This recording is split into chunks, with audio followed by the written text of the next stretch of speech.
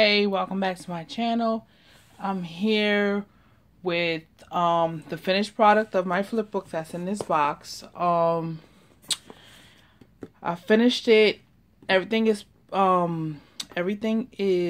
packaged up.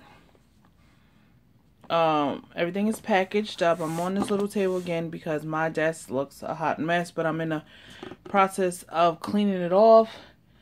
I was going to package it up. I already printed out the shipping label, everything, but this box doesn't fit in the box. So I have to go out early in the morning to get another box so everything can fit in it. But I will show you the flip book, the finished product, and then I will show you everything else. Everything is wrapped, but I'll just show you how I wrapped it. So let's get into it. Let's take the top off first. You remember the little flower there? I just put her name here. Her name is Tara. Yeah. Then I just put this little bow on here. And this is the flip book, how it looks. It says Merry Christmas.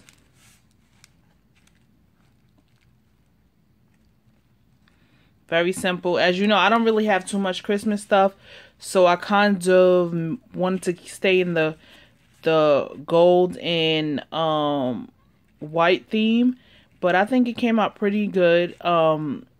This is the front. Pretty simple to me. You know, I already showed y'all this, so I can show you again.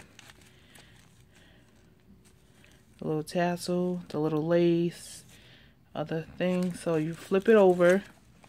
This says joy.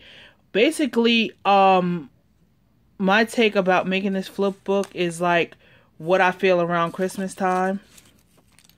And this is a little rosette that I made. And I just put these little trilly things. So this says joy. I always feel joy when around the holidays. And then I gave her some samples, some gold samples, gold and white. And then it's always fun for me because, you know, you get with your family and you play games, you laugh, you know, stuff like that. So this right here says July. And then it has, you know, the paper clips I usually make. Then you flip this, flip this over. I gifted her some paper clips on a gold tag. And it says Faith. Or some holly leaves. So around Christmas time, you know, Christmas is a religious holiday. So you have to have faith. Well, I'm not saying you have to have it, but, you know, I always have faith in everything I do. So I wanted to put that in here. Then her name again on this vellum paper. And then it, you know, these two trees. So I thought this looks really nice. So you fit this up and it says Noel. Then this butterfly is actually only glue down in the middle with the flat back pearls that I bought from AC Moore.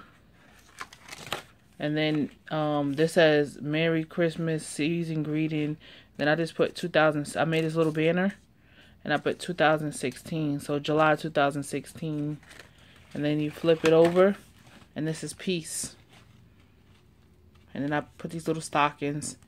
I think it came out okay. I really struggled on this one because, like I said, I didn't have too much Christmas things. But hopefully she'll like it. Yeah, hopefully she like it. I struggled, really struggled on this one. So, yeah. So, this thing, hopefully she'll like it. I like it. Not even because I made it. But if somebody would have made it for me, I would have been really happy with it. Let me see how I can get this back in the box. Oops. Maybe I over embellished it. So I'm gonna have to. So that is that one. And then this is the shaker I made yesterday. And this is number 5. Then if you open it, I actually put the little Santa Claus hats on a black piece of cardstock. And then in that red tissue paper, it is actually washi in there, a roll of washi tape to match the gifts that I got her. So yeah, we had to do 12 gifts, and 3 of them had to be homemade, but you know, I made more than 3 homemade gifts. So that, and then this right here, you know, the little bag, I just put some tulle in it, and then inside, in the red tissue paper, I can take it out. In this red tissue paper, it has the shaker bottle caps in it. So I just didn't want to give her, you know, an empty purse. So I think that came out really cute. And then this is another homemade gift that I made her. You know, I showed this already, but I just wanted to show it again. And then, if you can look, let me see. So this is it. Then this is another gift. And basically, my theme was white and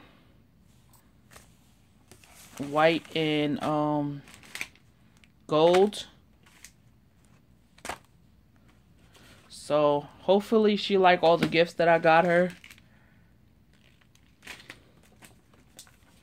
because these are some gifts that I will want myself. And then I got a big one, which is a 12 by 12 paper pad, whole paper pad I got her. And that is basically it for my Christmas in July swap. I'm actually working on my Christmas in July entry for somebody here on YouTube. I will be back with that.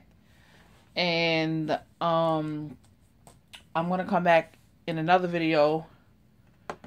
I have a quick haul and an update about my challenge.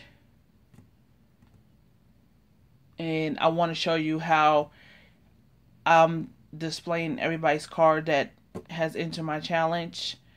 I have 20 entries already. Thank you, everybody.